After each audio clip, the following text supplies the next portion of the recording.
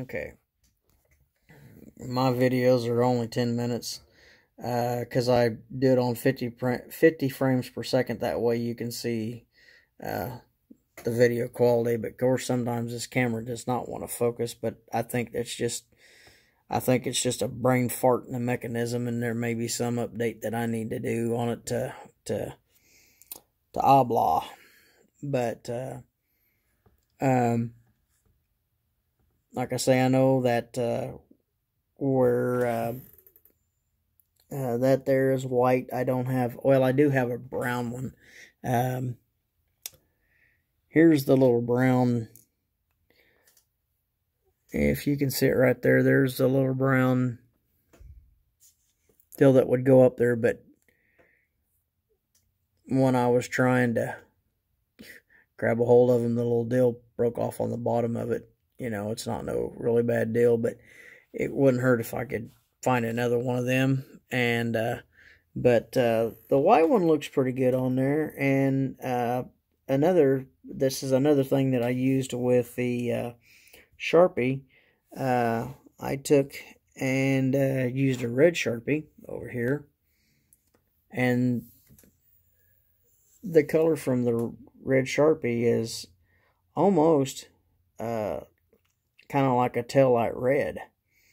And I was able to do this side here, and I'll spin my turntable, and you can see that this side over here, because the caboose wants to roll toward me.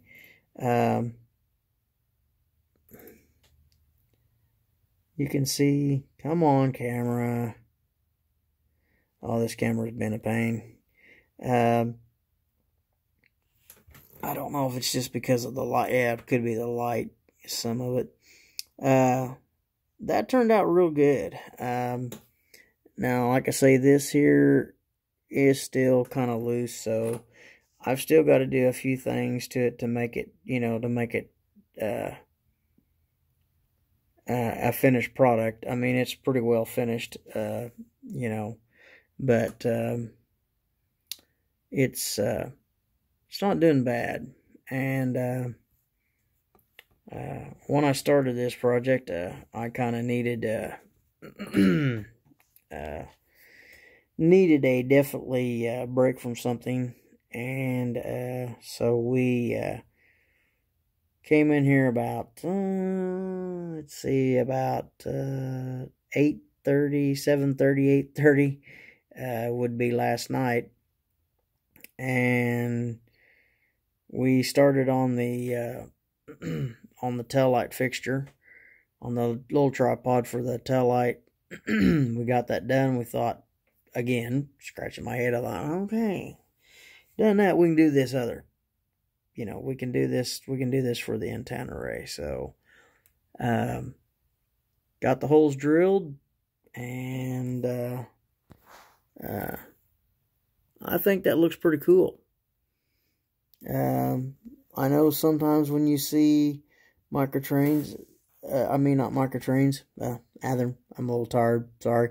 When you see Athearn, even though that stuff looks really cool, and this, I was looking at my caboose, the new one that I got, and I couldn't believe it. I seen seats inside there, and I just wasn't paying attention when I first got them that they were seats in there. And so the added little things that Athearn does to their cabooses is just something else. And then what they do to their HO cabooses, and you can light them up so that when you're going down track, you've got the light on, and then if you're backing up, I don't know if it'll flash or if it just stays on steady, but I think it has a little flash to it.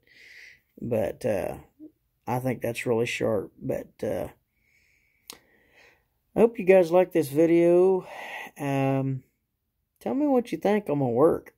Like I say, I'm dabbling into it a little bit, you know. Each time I'd like to get some some tail threads, you know, when I'm not running my caboose, those the lighted deals and put on a boxcar. But I don't want one that's too complicated. I'd like to just get one that, runs by maybe a little battery, or runs, I've heard running off track power might be, I don't know, better or not, but I'd rather run one off of a battery if that's possible or feasible. And I'm kind of a caboose guy, and like I say, I wanted to spiffy this caboose up, and I think I did a pretty good job of doing it. I don't know if we'll call this an A+ or not. I know it was A+ word. Oh, goodness gracious.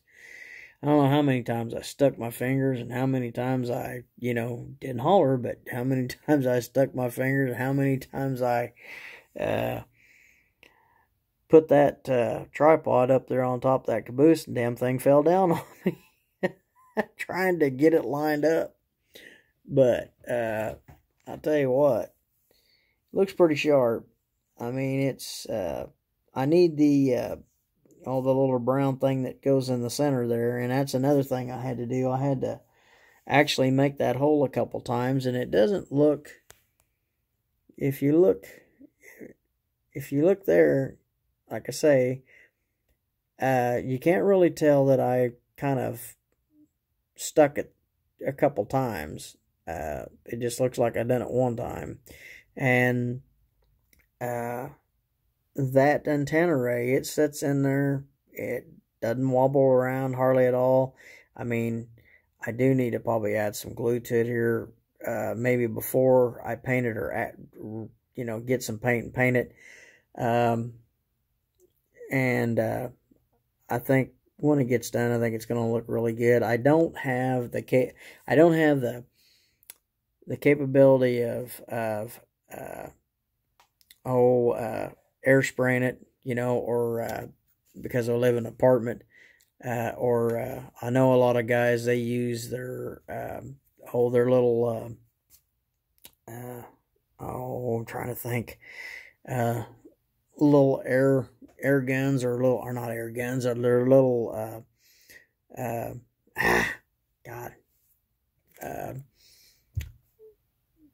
they have like a little pump, and they do it that way.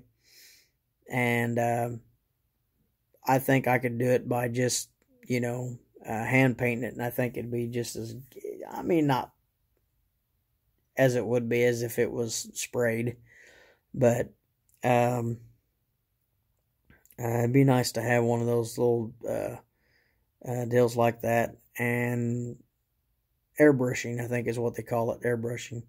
If I had that and could airbrush it, but down the road we might have one of those. But anyway, tell me what you think, and I may have repeated this, tell me what you think, how this looks.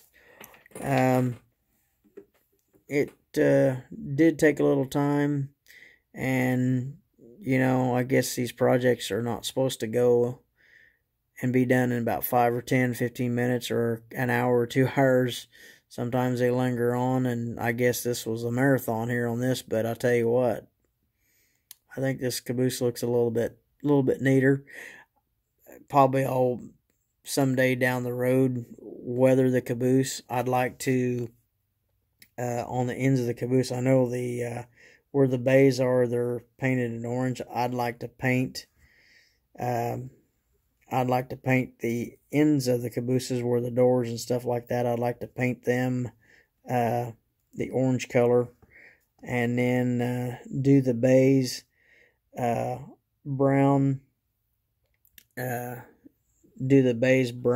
then orange on just the ends of the bays, like just that end part there, mask that off and paint the most of that all brown, and then just leave the ends of it, kind of like how Athearn does theirs.